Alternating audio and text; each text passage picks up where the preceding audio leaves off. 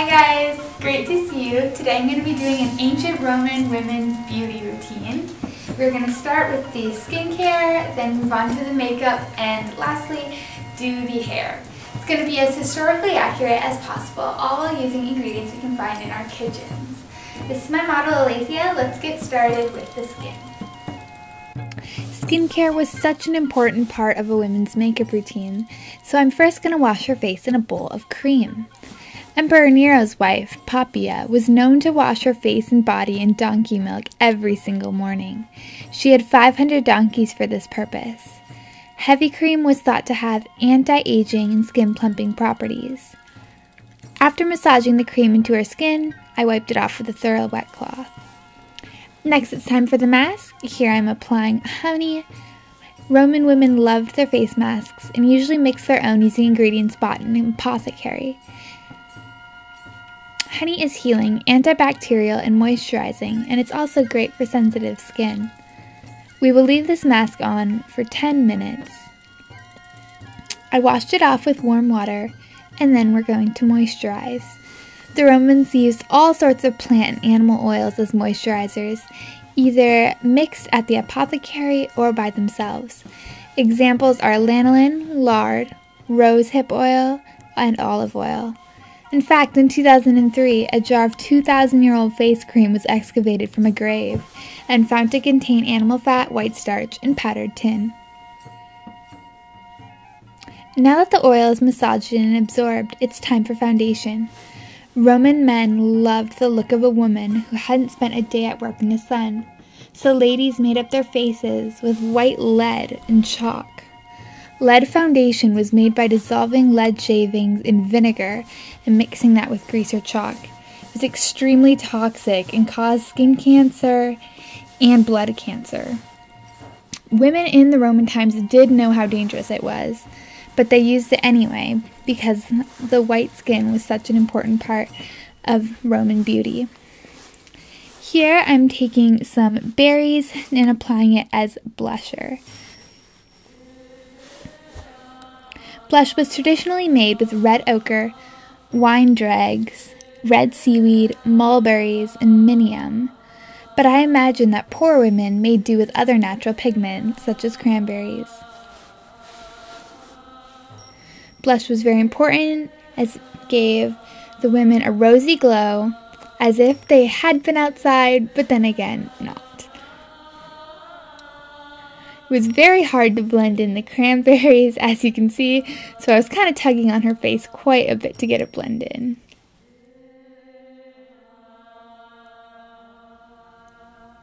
She's such a good sport.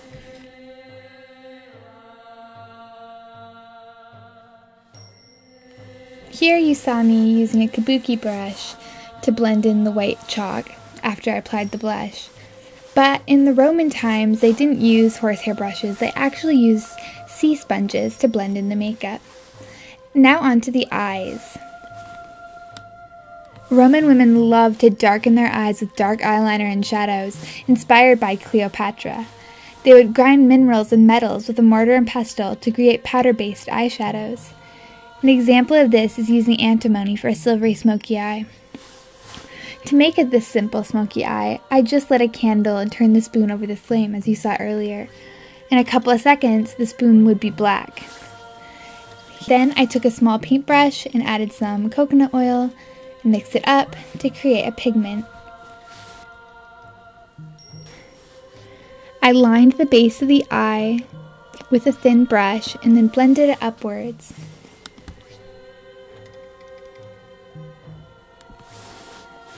Soot is carcinogenic, so it was also dangerous for regular use. I don't recommend using this technique, even though it does create a beautiful smoky eye, as you can see here. Now the only problem after this is getting the other one to look the same. As you can see, I had kind of a bit of trouble with that.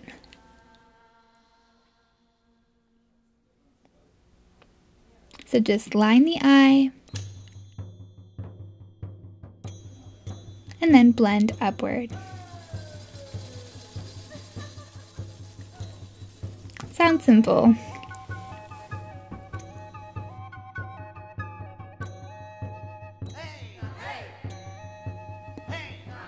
I ended up working on these eyes quite a bit to try and get them to match.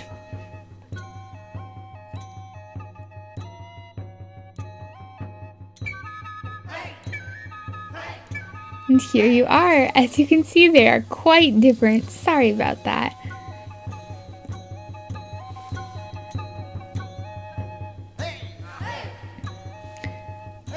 Alright, now it's time for some mascara using the same technique. Long eyelashes were also very valued, as they were an indicator of health. If you are known to be unfaithful or unhealthy, your eyelashes were thought to be thin or short, and so the good, beautiful women had nice and thick eyelashes that they accentuated with soot.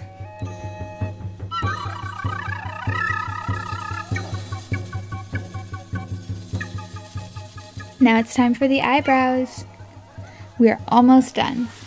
So for the eyebrows, I took a clove, as in the spice, a whole clove, and I burnt the tip.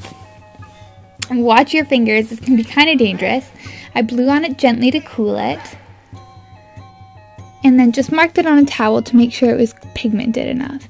If it's not pigmented enough, just keep burning it until it is.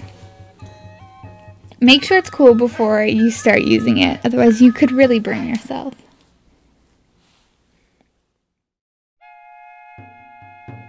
Roman women loved dark eyebrows to go with their dark lids and lashes. They preferred the look of eyebrows that go out past the outer corner of your eye and in towards the center of your nose, much like a unibrow. It's kind of a weird style, so I just did the natural shape of Alethia's eyebrows. This is like a great hack if you ever need some eyebrow powder. You can just take a clove, burn it, and it works really great.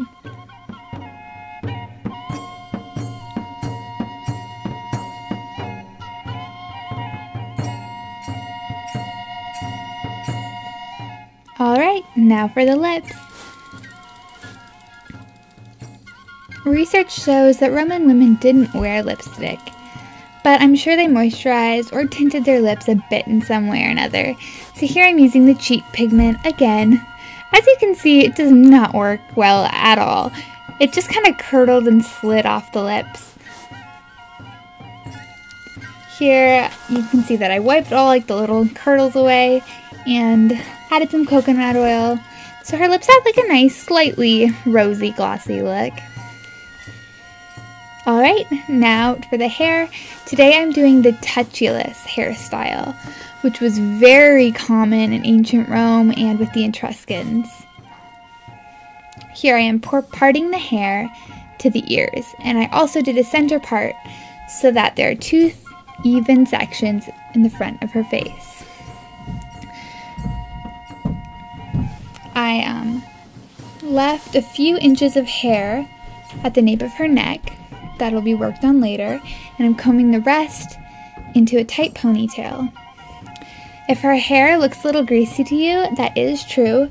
Roman women combed lots of oil and fat into their hair to keep it very rich and easy to style. Also really helps with static because they didn't have hairspray back then. Alright, and I'm just twisting this into like a doorknob shaped bun. I want it to be as high as possible. And since Alethea has such long hair, I can just twist the ends around the base and it'll stay perfectly fine. Alright, for the nape hair, I'm just twisting it down about 4 inches and then twisting it up. And then I'm going to do a 3-stranded, just like a regular old braid, also known as an English braid, all the way to the ends. The touchyless was one of the oldest recorded Roman hairstyles, and like I said, we've seen on ancient Etruscan sculptures found in graves.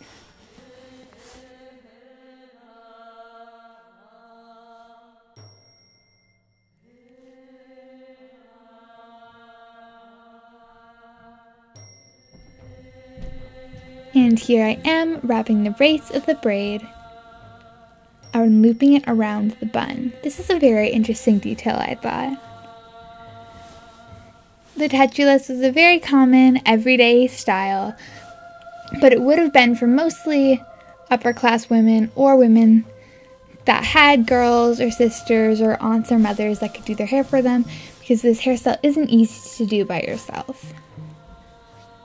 And as you can see, I twisted that first twist all the way around her bun, and if you want to know what's going on more, I took the side section, and as you can see, I've just parted it into 3 sections, and I'm twisting them away from her face and around the base of the bun.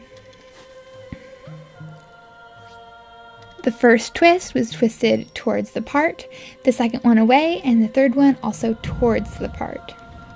As you can see, it's twisting up towards the part.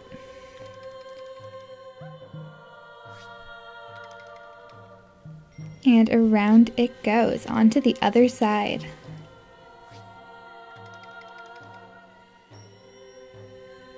Parted in 3, twist up towards the part and around the base. Twist away from the part and around the base. And for that ear hair, twist up and around the base, and this beautiful hairstyle is done. Alright, to secure it in place, I took some linen thread and a needle, and I'm just sewing the hair to the scalp. This was extremely common because Roman women did not have bobby pins or hair elastics like what we have today, so instead they used sticks like I have in Alethia's hair right now, and like linen thread and needles to keep their hair in place. And there I am, tying the thread in a knot. I'm just sticking it underneath the base of the bun.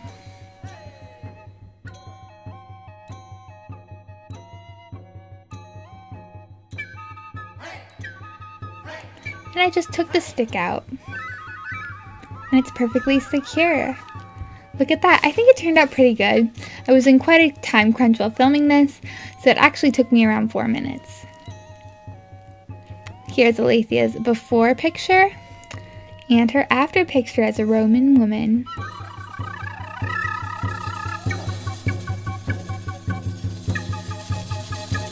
Thanks guys for watching. Bye.